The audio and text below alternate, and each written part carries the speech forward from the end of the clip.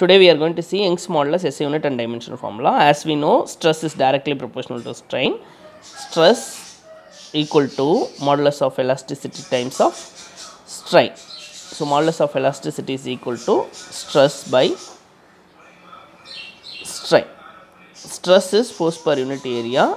Strain is change in length by original length. So SI unit for stress will be Newton per meter square. Strain will be meter by meter. Cancel.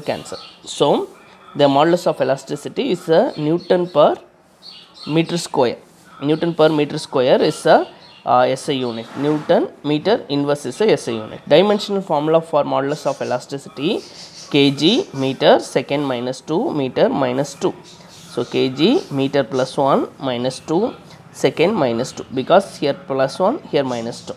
So kg meter minus 1 second minus 2 is a dimensional SI unit for the modulus of elasticity. M L minus 1 T minus 2. See, again I will repeat the concept. Stress is directly proportional to strain. Stress is equal to Young's modulus of elasticity times of strain. Stress by strain is equal to modulus of elasticity. Stress is force per unit area. Strain is change in length by original length. Newton per meter square, force per unit area. Change in length by length is a meter get cancelled.